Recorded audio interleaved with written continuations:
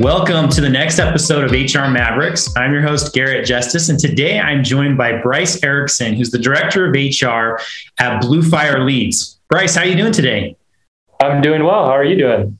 Doing so great. It's great to have you on the show today. Really excited to dive into our topic today. I think it's going to be a really impactful one, but you've listened to a couple of the episodes already so far, you said, and how we usually start is we want our listeners to have a little bit of context on who it is that our guest is that's on the show today. So tell us a little bit more about your career background and also what your company, Blue Fire Leads, does. Yeah, so Blue Fire Leads, we're a lead gen company for home improvement companies such as solar and roofing. So we post ads on social media sites to find people that are interested in these different products. And I've been at Blue Fire Leads for over a year and a half, and I love it here. I went to BYU, Idaho, got my undergrad there in international business. Then I worked at Nu Skin as a recruiter at their international distribution center. Afterwards, I went and worked at Bamboo HR as an HR project manager. And from there, I went to Purdue University to get my MBA degree, where I got a concentration in human resource management. I love it. Well, I'm excited to leverage some of that awesome experience you have to jump into our topic today. But, one of the first questions I really like to ask all of our guests is, why did you choose to pursue a career in HR? Yeah, I love working with people, and I'm sure a lot of people say that, right? They like working with people. But I think also to add on to that is that I feel like HR touches every department within a company, right? Because you're recruiting, you're hiring for all these different these different departments. You have to work with performance management. You have to work with employee issues, employment law, and it just touches every single department. And you can feel your influence. When you hire somebody, it not only affects that department that they're going to work for, but it affects everybody else that they work for as well. And then HR builds the culture, helps people feel comfortable in the environment, that they feel that they can progress in their careers there. There's just a lot of things that HR professionals get to do that a lot of people don't see, but we touch pretty much everything in the company. Yeah, I love it. So people person that wants to have an impact on the business. I think that makes total sense why you picked HR. That's awesome. Yep. And here at Blue Fire Leads, I do everything in HR. I'm building the department from the ground up. They didn't have an HR. So I've helped build out the interview process, the onboarding process, offboarding. I work in, all aspects of the employee experience, even disciplinary action, benefits, parties, all these different things that, touch the employees on an individual level, as well as kind of on the department and the whole company level. Yeah, it's a lot of responsibility. I know a lot of small business HR people are in that same boat where you're the solo HR person or you're on a small team and you have to wear all of those different hats. And most of the time they're the type of people who really like that variety, but it's still a lot to do and a lot to prioritize. And I mean, when you're the only one in the department, when somebody comes and asks you an HR question, kind of up to you to, figure it out. And if you don't know it, reach out to other HR professionals, use Google, go to good sites, that, have that information that you're looking for, because I don't pretend to know all the answers. I never have, but I do know how to find the answers. When people come up to me and say, hey, I have an HR question for you, I'm like, okay, I don't know this answer, but let me go figure it out. And then I come up with the solution to that challenge that they might have. I love that. I think that's so key. And that's one of the main reasons why we wanted to start this podcast is we wanted to start sharing some of the insights of small business HR people have. And so that we can share that knowledge and hopefully help each other improve and get better. And we don't have to know everything from the get-go. We just have to know how to go figure it out and find someone who does, right? Exactly. Awesome. Well, I want to jump into our topic today because I think this is going to be a really good one, like I said. So you mentioned previously in your career, you were really focused on recruiting. I know that's been a part of all of your different roles. And so as you and I talked about, what do we discuss today? You kind of proposed this idea of how to interview applicants with purpose. And I really liked that idea. And so just to start us off, tell us a little bit more about what you mean when you say interviewing with purpose. Mm-hmm. Well, interviewing takes a lot of time out of the HR professionals and as well as other managers within a company. So if you're going to interview, you might as well do it well. You might as well use that time efficiently. And sometimes early on when I was interviewing people, I realized some of the questions I was asking wasn't really helping me get to the bottom of the point of an interview, which is, why should we hire this person, or should we hire this person? And so just being able to ask those correct questions of, to find out, is this person actually going to make an impact in my company? Is this person actually interested in this company? Or did they just apply and they're just practicing their interview skills? Like, what's their purpose? What's our purpose? How do we find the right people for our organization? I love that. So tell me a little bit more about that. So I think that it's really difficult sometimes, especially when you're new to interviewing, even maybe if you have a lot of experience, of how do you ask good interview questions? Like, what are the attributes of good interview questions? And I know it varies by company and it varies by role, but how have you thought about that in your different recruiting roles, different hiring roles throughout your career?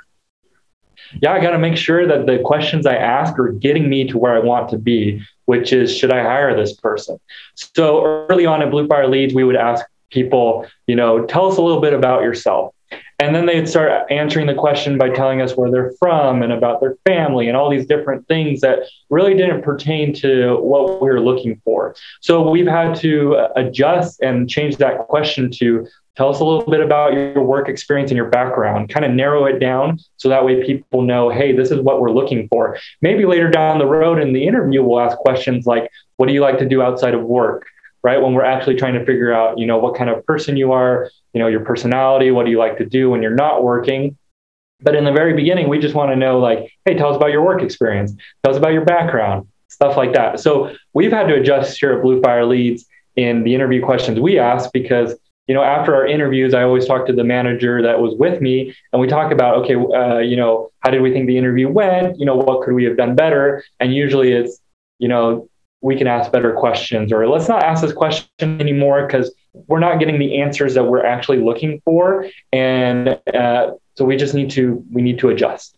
I love that. So the two takeaways that I get from that, what I hear you say is, one, I heard you say it twice already, is remember the end goal of interviewing is, should we hire this person or not? So eliminate all those questions along the way that are just kind of filler questions that don't help you assess whether that's true or not. And then the second that I heard you say is really being able to be with the hiring manager or anyone else who's in those interviews and do a quick assessment afterwards and say what worked and what didn't, what questions should we keep and what should we tweak and change going forward, so that we can, again, get better and more efficient at figuring out, is this person a fit for what we need that we should hire or not?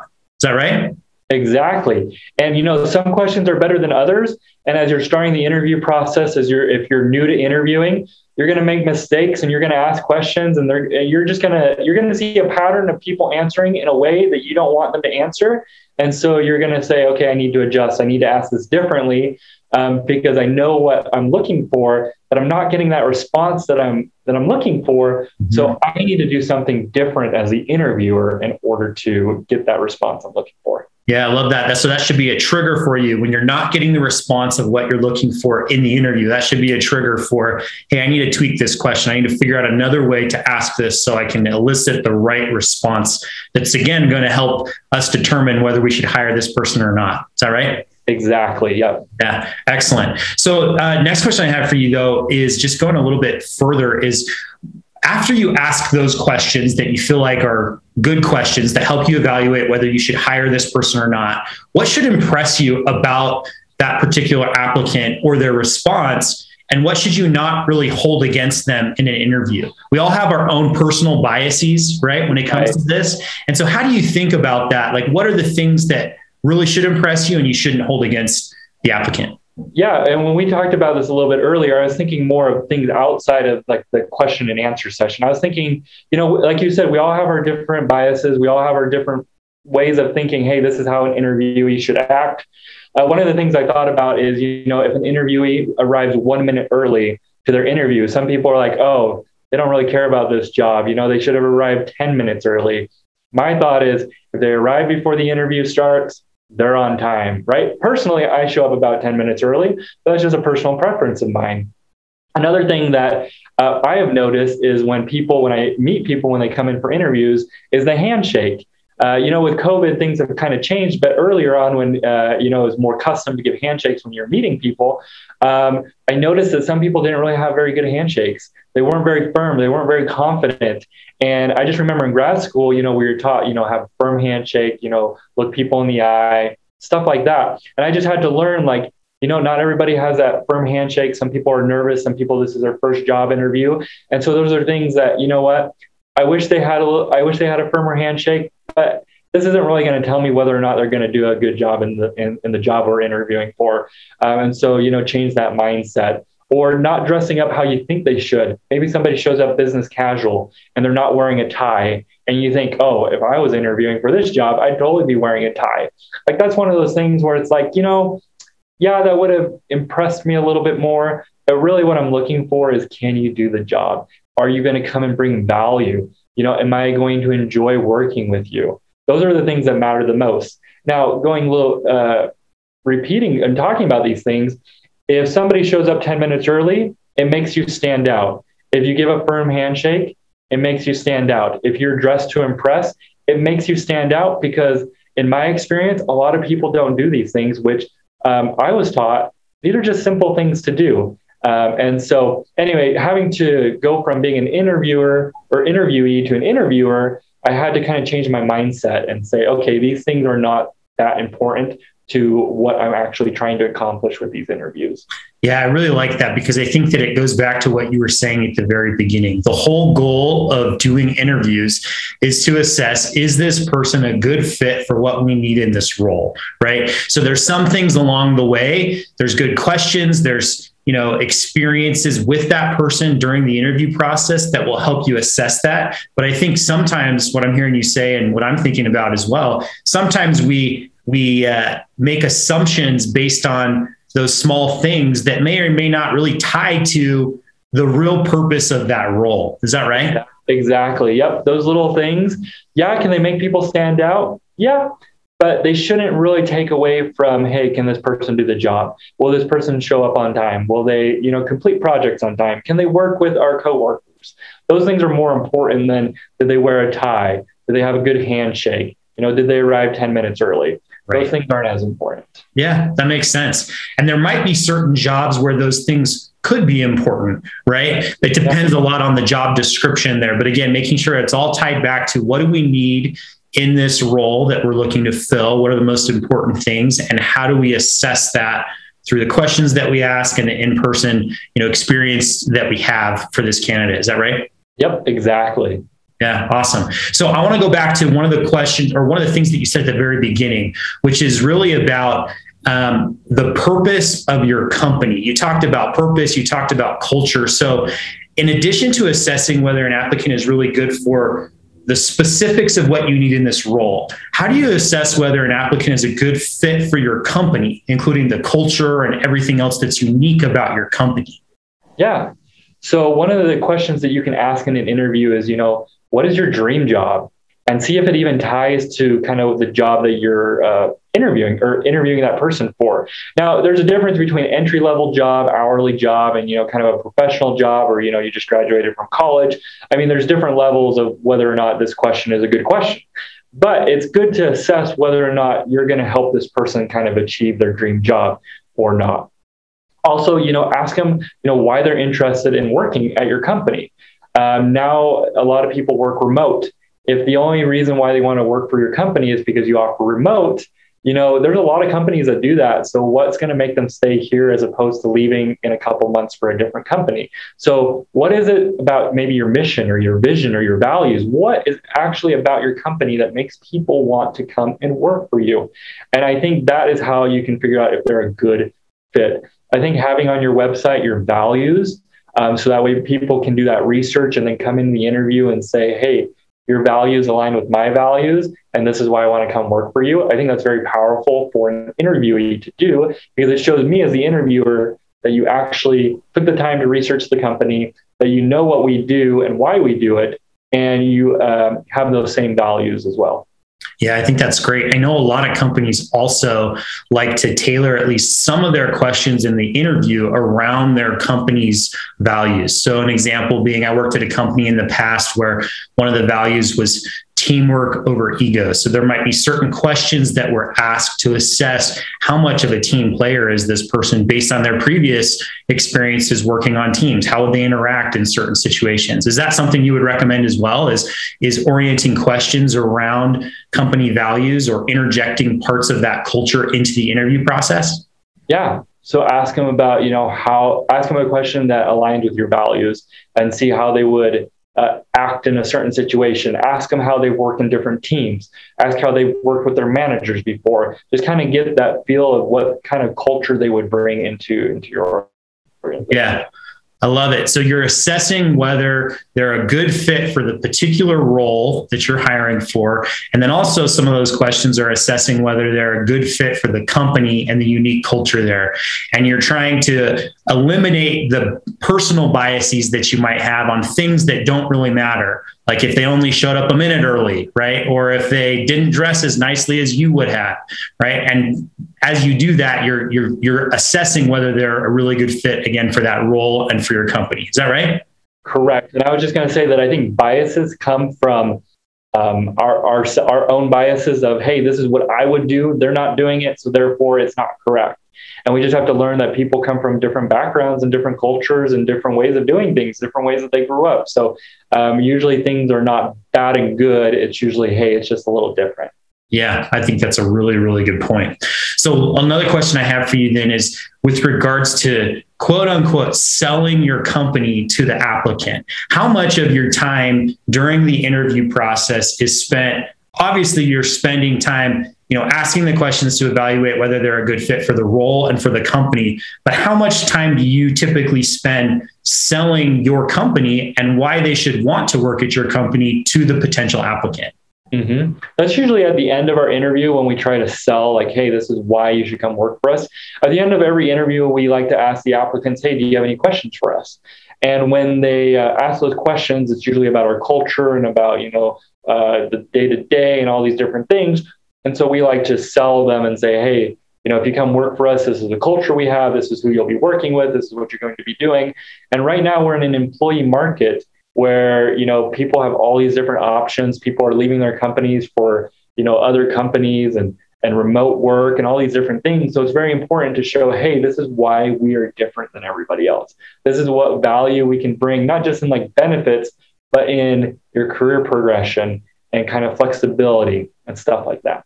Yeah, I really like that too. I think that it's important to remember that for every applicant, whether they're an hourly employee or an executive, right, they are interviewing the company just as much as the company is interviewing them for the particular role. It has to be that mutual, interview process where you find a good match. So we do want to spend time promoting our company and telling what makes us unique so that it appeals to them as they're evaluating us versus all these other potential opportunities they might have.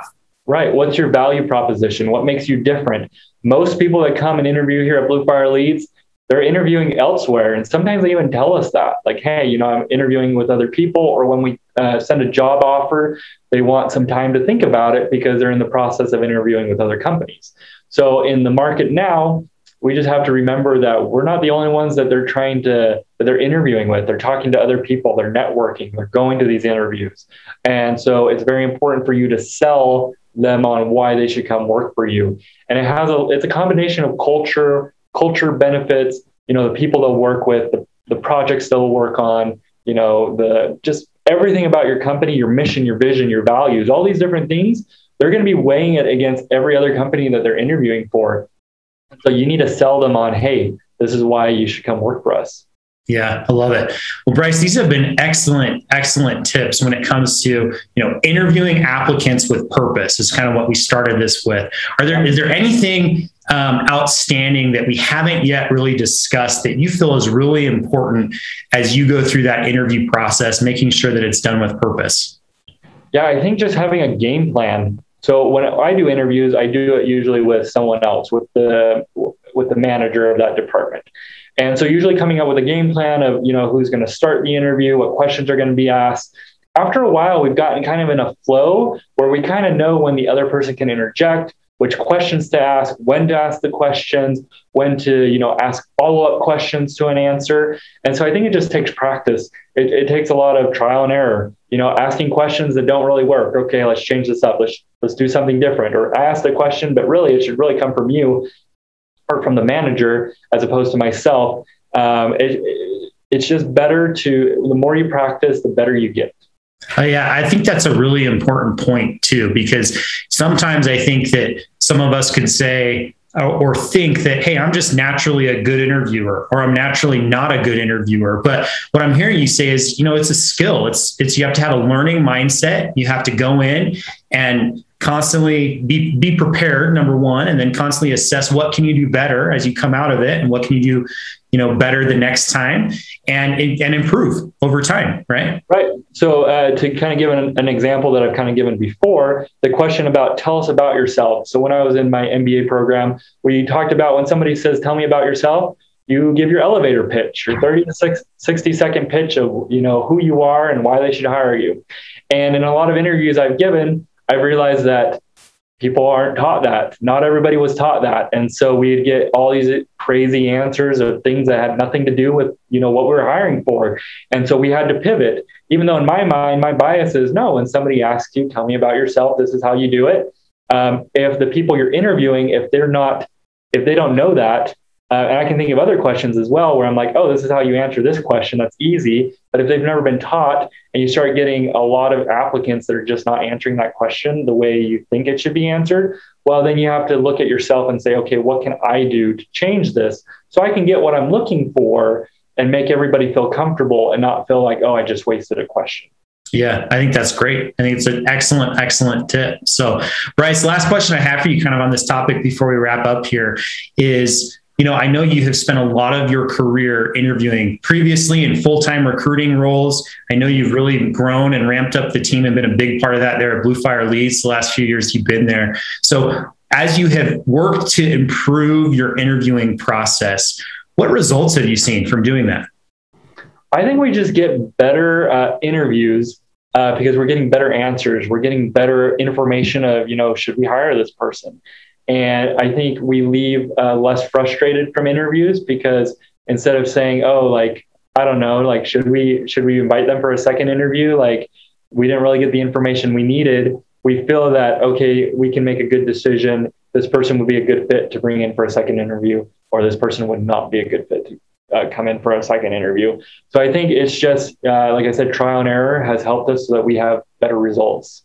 I think that that's so key too, because I know one of the biggest challenges that small businesses especially face is when it comes to hiring people. How do you attract and hire the best qualified applicants? It can be a challenge for small businesses, especially when there's that solo HR person or a small HR team where you have to wear the recruiter hat and then all the other different functions that falls under HR. So I think exactly what you said is just so important for small businesses, that you're more efficient and you get better results when you put a little more process and a little bit more practice into how you approach the interviewing process. Is that right?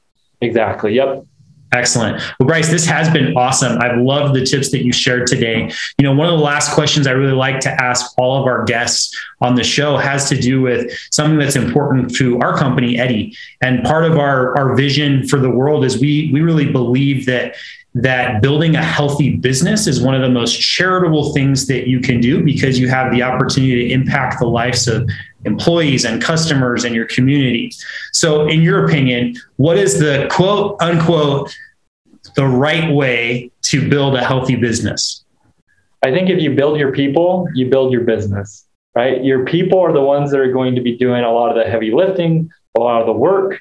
They're going to be putting in the hours. If you build your people, they're going to be happy. They're going to build the business, and then you're going to be able to reach whatever your mission or your vision might be. And you'll be able to, share your values with the outside world. And so I think if you build your people, they're going to build your business. And I think it's a wonderful thing for people to build other people up. You get so much satisfaction from it. Everybody wants to be happy. Everybody wants to come to work and be happy. Everybody wants to make a difference at work. And I think when you create that environment where people feel like, hey, I'm valued, then they bring more value to that company. I love that, to build your people so they can build your business. I think that's excellent. I think that's a hard transition, again, for small business leaders a lot of times, where you go from maybe a solo entrepreneur operation to then you start building out a team, or you're a small team where you're doing everything for the business, to now you're in a leadership role where your focus transitions from building the business to building the people so they can build your business. I think that's awesome advice. Mm-hmm. Exactly. All right. Well, Bryce, if there's any listeners that have follow-up questions for you, want to get in contact with you about this topic, what's the best way for them to do that? Yeah, they can find me on LinkedIn, Bryce Ericson. You can add me, send me a message. I'd love to help. I work in HR, so I'd love to help other HR professionals. I've also interviewed a lot of people. So if, people have other questions about, hey, how can I better prepare for interviews, or what are questions that I can, prepare for, I'd love to help those people out as well. Awesome. We'll drop the link to your LinkedIn profile in the show notes in the description as well, so everyone can find that. So Bryce, thanks again. Hope you have a great rest of the day. Thank you so much. This has been wonderful. Have a wonderful day.